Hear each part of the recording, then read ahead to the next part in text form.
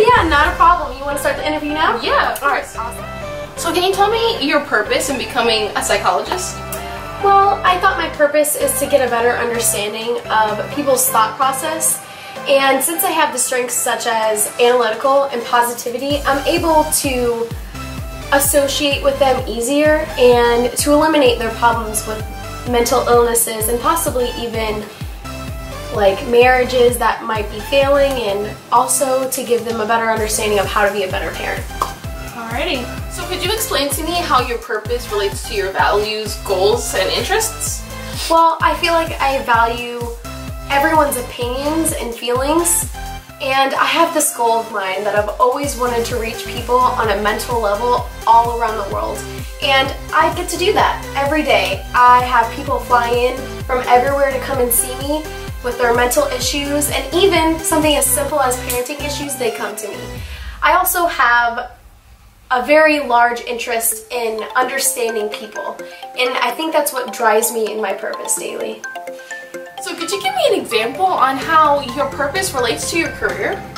Well, to sum up my purpose, I feel that I help people, and that is my purpose in life. And this one specific time, this kid in high school came to me, his name was Johnny, and he had this anxiety disorder. And through therapy and medication, we ended up overcoming his anxiety, and now he lives a happy life and has 3 beautiful children.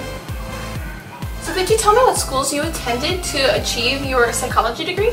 Well, first I got my AA degree at Valencia, and then I went into the Direct Connect program into UCF.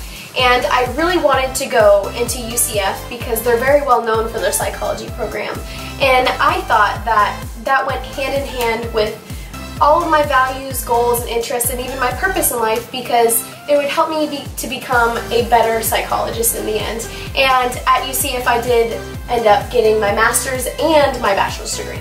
So from a financial perspective, how much was this education? Well, Valencia for my AA degree was $6,100, and all that was covered by my grant. It paid for my books, my classes, and everything, and I even got a refund at the end that I could spend on anything. But when I did transfer to UCF, that was $25,000 that I had to pay for my tuition for my bachelor's and master's. But I did get a Lewis Holt scholarship, which covered for $5,000 of that debt. So in the end, I have $20,000 in student loans debt, but I'm working up to paying that off pretty soon. Can you tell me some resources that you utilize to enhance your college experience to become more successful?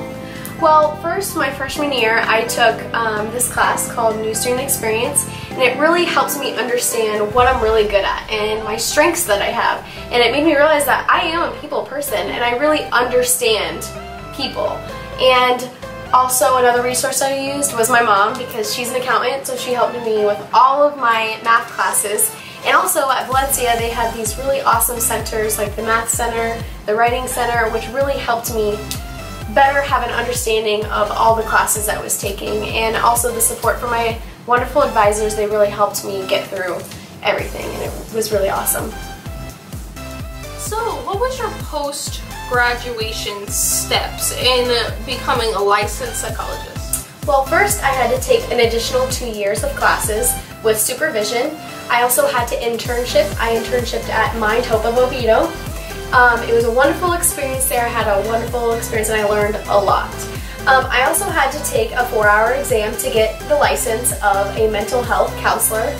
And now every 2 years I have to take 30 hours of continuing education to maintain my license. So could you give me a job description and like the daily duties of work as a mental health counselor? Well, I conduct mental health assessments. I develop treatment plans for a wide range of people. I lead therapy sessions, and my hours are pretty flexible. I work Monday through Thursday, and I work mainly after school hours since I usually only care for children, but I do care for adults, and I will work around their schedule as well. And usually I have 12 to 18 clients per week. So what characteristics would I have to possess to be a successful mental health counselor?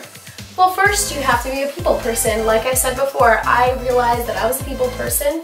I'm very outgoing, sociable, and you have to value people.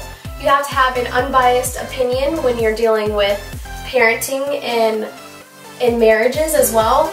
You have to be able to interpret the education you have learned and be able to apply it to real life and real people. And you have to be really good at problem solving. You have to figure out what's the root of their problem and then start there.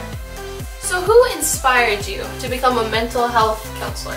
Well, when I was your age, I did exactly what we're doing now. I conducted an interview with Jill Schaefer.